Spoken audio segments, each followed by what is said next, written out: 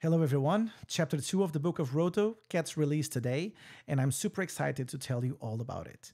Join me for this overview. I'm Carlos Conceição, and this is RDC Roto Labs.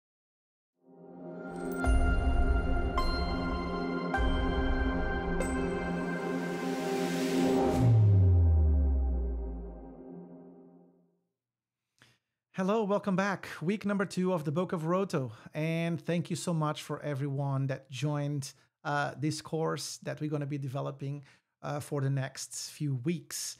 Last week, we had chapter number 1 getting released regarding the context. And what context is this? Is all the visual effects pipeline, all the departments that are involved in a visual effects facility.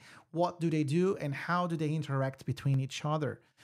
This week, we are talking about the plate, all the media, what happens to that media, how does it get captured, and what happens from the moment it gets ingested to the moment it gets released to the client. Why is this important? People ask me, like, why do you need to dive so deep into this subject?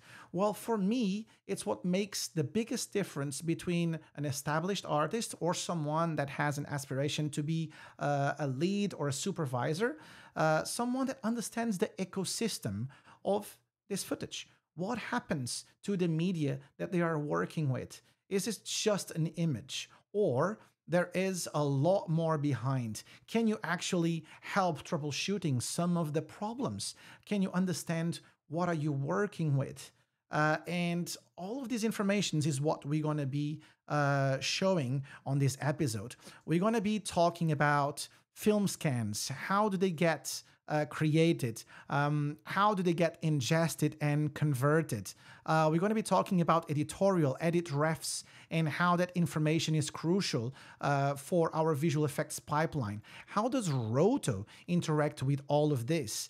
How, in terms of visual effects grading, do we neutralize all these plates to be used in CG and look very similar? How does compositing deal with all of this information coming from lighting, coming from Roto Paint, and having in all these neutral gradings and the looks, the CDLs that the clients send to us? And by the end, how do we process dailies and send information for the clients to have a look? And how do we final these shots and send them back as visual effects finals? So all of this information we're going to be talking in detail during this chapter 2 of the Book of Roto. I hope you join us for this one if you haven't yet, and I hope to see you next week. Join, like, subscribe our Facebook page and our YouTube page, and I hope you have an amazing week. Bye-bye.